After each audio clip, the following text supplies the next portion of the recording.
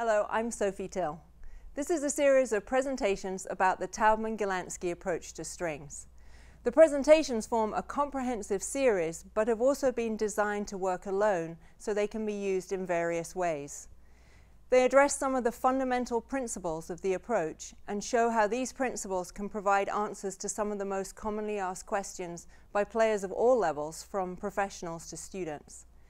The information presented makes most sense when we feel it ourselves, combining knowledge and sensation. There is an immediately recognizable, clear physical logic to it. While these presentations are not a substitute for hands-on work, they can offer an entry point to this wonderful information. Playing an instrument requires us to adhere to the laws of the instrument, how the instrument actually works to produce sound, while also adhering to our own laws of coordinate motion, and all the while meeting the demands of the music. This might mean, for example, learning skills that enable us to play repeated passages with ease, or skills to play incredibly soft passages comfortably, for instance. But whatever it is, in every case, the physical knowledge that enables us to meet such musical demands at the instrument is absolutely specific to the task at hand.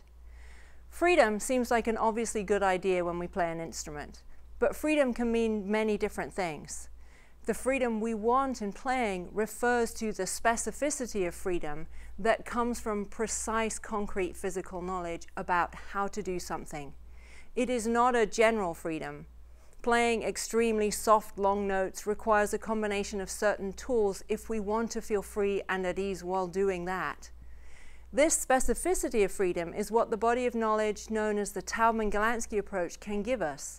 It can provide us with the conceptual and physical knowledge of the mostly invisible world of coordinate motion that underlines a natural technique.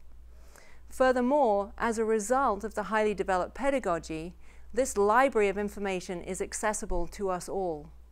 What these online presentations will be doing is showing some of the fundamental Taubman-Galansky principles that enable us to start to acquire this knowledge and offer some easy access points to acquiring it along the way. Of course, it's not possible to address everything, and presenting material in this format leaves room for misinterpretation that is more avoidable in person and in lessons. But as a series, these presentations provide a good background to this library of information.